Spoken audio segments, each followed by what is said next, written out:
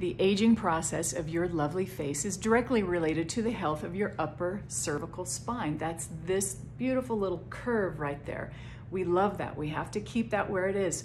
Practice the chin tuck. It's in lots of my videos. And let's do this one today because it's my favorite. Fingertips right behind the ears. Lengthen your body up. Make sure your central meridian is right on point, right in the center. Tuck your chin. We're going to take the elbows right here and go back. Open them out. Relax your face. Go back, back, back. Breathe in. Expand the lungs. And here's your exhale. And then press, press, press. Keep your chin tucked. Pull it back. This is all. We're going to keep that upper cervical curve right where it is. Go back. Now breathe in. Exhale. Press and touch. But keep your head right here. We're involving the health of your shoulder joints, the placement of your head, and that all affects your lovely face. So this one, oh my gosh, I do this one every day. Press and hold and open. It's beautiful.